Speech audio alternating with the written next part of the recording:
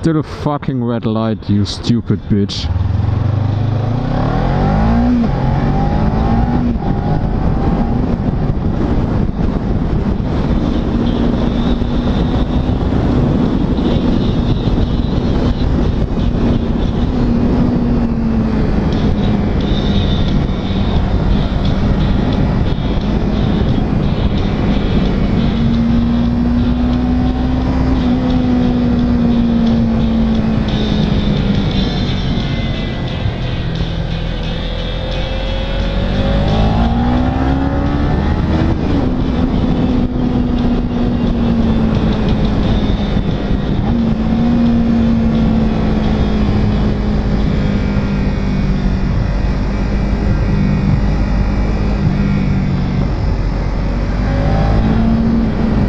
So let's get the vlog started. I hope you're all doing fantastic, guys.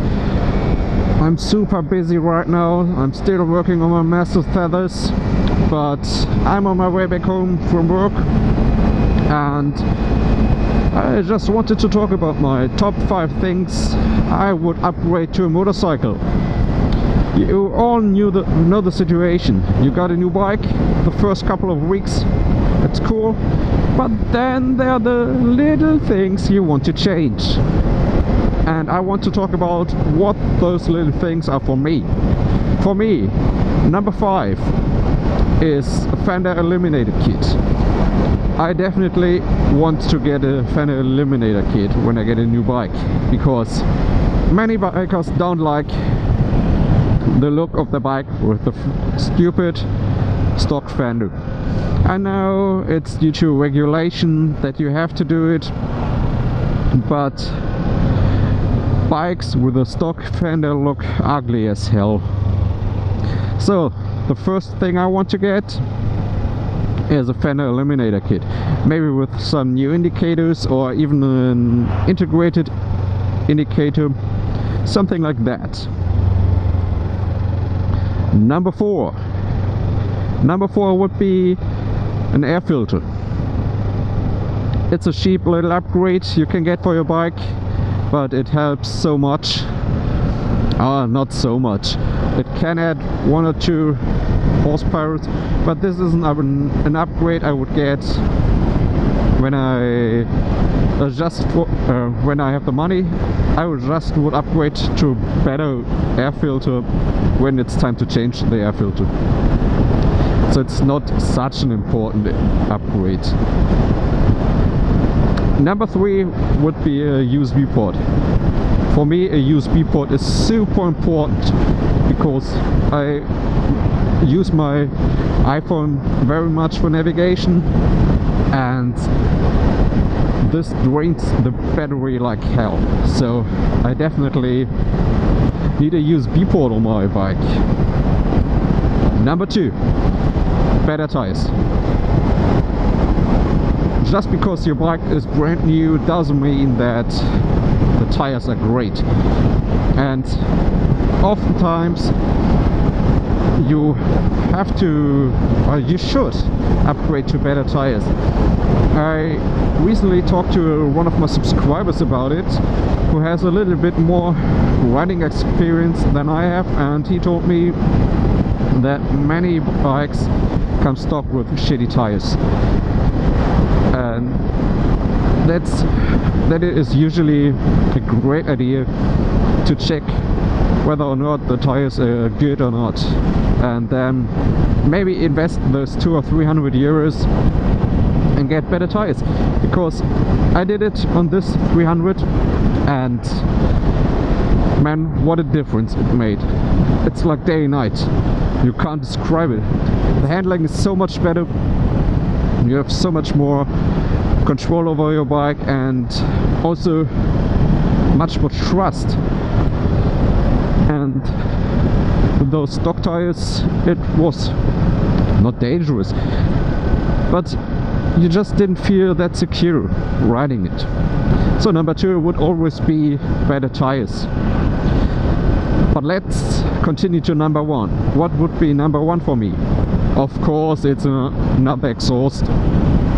Yeah, but don't just go for any cheap exhaust, because if you go for a cheap exhaust, it will usually steal some of your engine power, and with that goes your performance. And especially if you're on a small motorcycle like the Ninja 300, more noise doesn't mean more power, and you want to keep every single horsepower there is on this motorcycle. And yeah, if you go for a cheap exhaust, chances are high that you will end up with a weaker performance of your motorcycle, and you definitely don't want that. Instead, it's usually a good idea to go with an exhaust that's a little bit more expensive, and by a little bit more expensive I mean at least 400 euros or dollars, because that will make sure that the engineers of the exhaust manufacturer had enough resources to invest in the research and to make the exhaust at least perform as good as the stock exhaust, if not even better.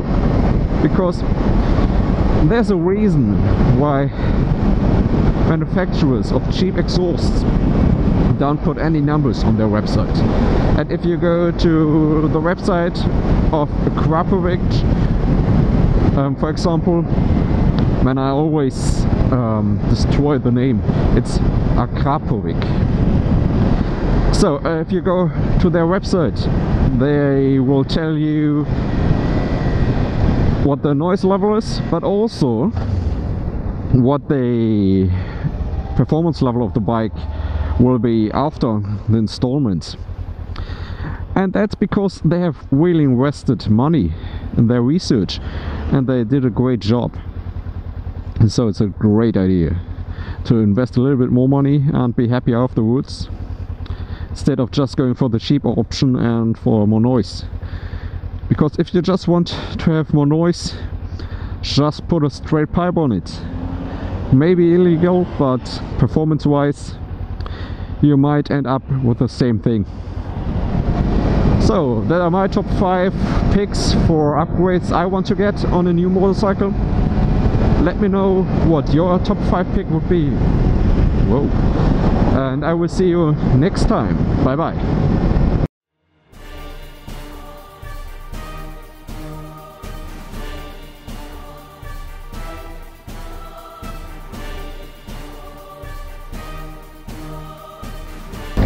So I have been thinking about upgrading to a bigger motorcycle.